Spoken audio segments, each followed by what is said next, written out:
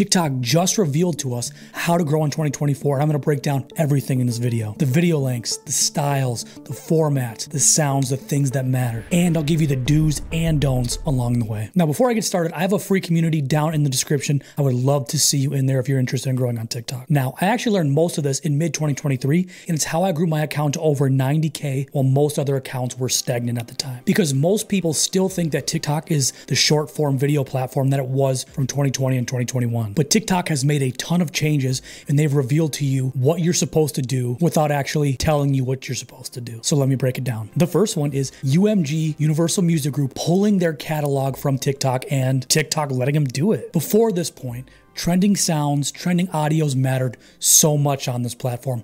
You could go viral with a trending dance, a trending sound, a trending hashtag, and you could hashtag For You page viral, and you would go viral in 2020 and 2021. And if you were using any sounds from UMG previous to February 1st, your videos got muted. Now, the big question is, why didn't TikTok renegotiate and let UMG get a better deal from TikTok? Because honestly, TikTok doesn't really care. With the direction that TikTok is currently going, they would rather have creators rely less on sounds and more on original sounds and the things that they're saying to the camera. Because this helps with original content instead of people being able to copy content and get paid for it, and I'll get to that later.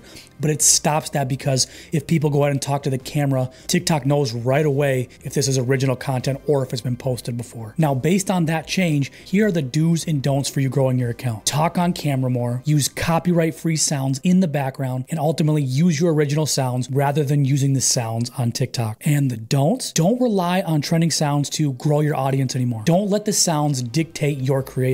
Instead, have your creative dictate which sound you're going to use. Now, the second thing is that the Creator Fund ended in late 2023. If you don't know what the Creator Fund is, it was a fund for short form video, way less than 1 minute, of course.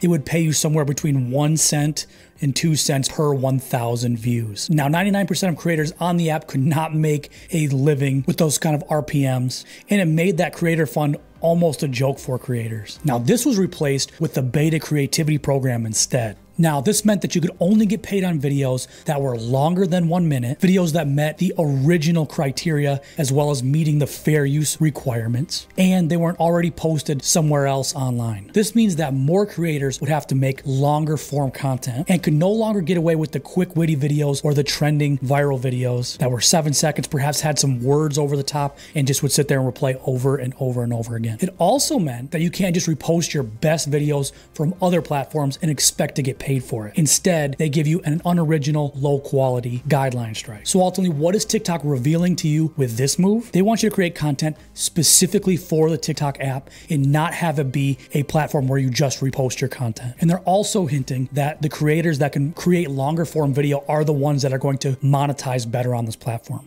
So the do's, create talking head videos that are longer than 1 minute. The don'ts, don't make short, unoriginal, static videos or repost from other platforms. Now, the third thing that TikTok did was introduce landscape videos, horizontal videos to the platform. This means horizontal videos, just like YouTube, sets themselves as a way to go ahead and compete with YouTube in the future. Not only that, people that got a notification also were able to boost their views for free if they went ahead and posted landscape videos to their account. Now, there are some other requirements as well. They had to be 1 minute, they had to be original and other things, but they are really pushing this landscape video, especially if you got that notification. They don't actually make it very easy for you to be able to do this inside of the app. And so it's much easier to shoot landscape videos outside of the app. And so if you want to go ahead and do it with your phone, you would just shoot in the horizontal format. When you take it into CapCut or your favorite editor, you go ahead and just make sure it's in the 16:9 aspect ratio, and TikTok will do the rest when you go ahead and upload. Now, one of the reasons that they're pushing this landscape video is because of the advertising aspects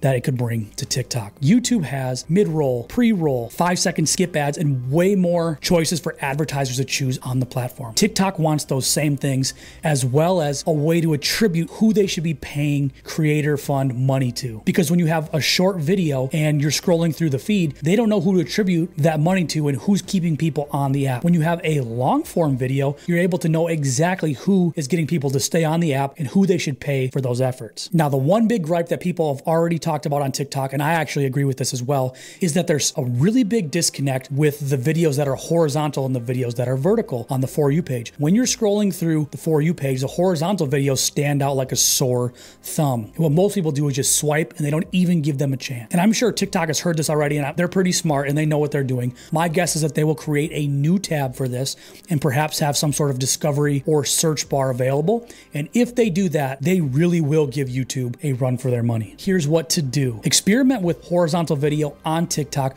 because they are naturally pushing it currently. Don't expect TikTok to go back to short videos, or don't expect to make the most amount of money possible on TikTok coming in the future if you don't accept landscape. Now, the fourth thing that TikTok has done is they have pushed heavily on longer live streams. Now, the reason that they did this is because they love the authentic interactions that TikTok Live produces. This also gives the creators a chance to build a community instead of just build a following. And they have pushed creators to do this in a variety of ways. One of the ways that they have increased the ways that you can make money on live. Not only are you able to get gifts, but you can also get subscribers and hold subscriber only lives, use the battle feature, and way more. They're also knowingly giving you more views on your videos that are posted on your account if you go live, because the videos that are on your account already are hitting the For You page. It's causing the profile picture on your account to flash when people see those videos on the For You page. And so it's another way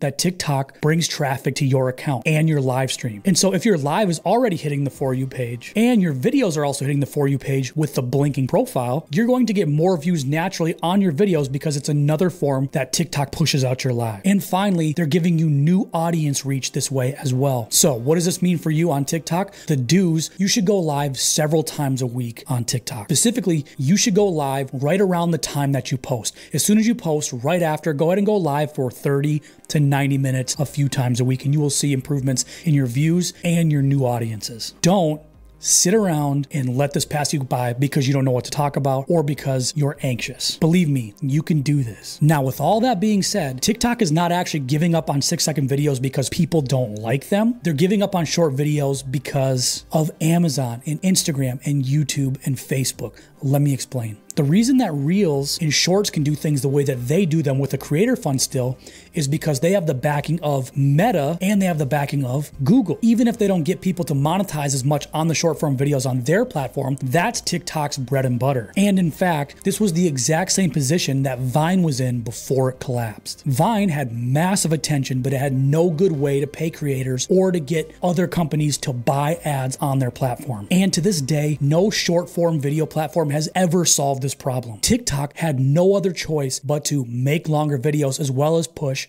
TikTok Shop. Now, everybody thinks that TikTok has an identity crisis because they're doing landscape videos, they're doing Shop, but they're not doing this because they want to. They're doing this because they have to. So overall, here's the blueprint of exactly how to win in 2024 and 2025 on TikTok. Make longer videos, talk to the camera, optimize your search engine optimization, which means hashtags, your caption, your captions, build an actual community with lives and stories. Understand that videos now have a longer shelf life on TikTok than they did before. So quality is going to matter rather than quantity. Understand the power of horizontal videos that's coming soon and realize that they're going to be pushing Shop because they want to compete with Amazon. Now that TikTok's plan is in plain sight, what are you going to do with it?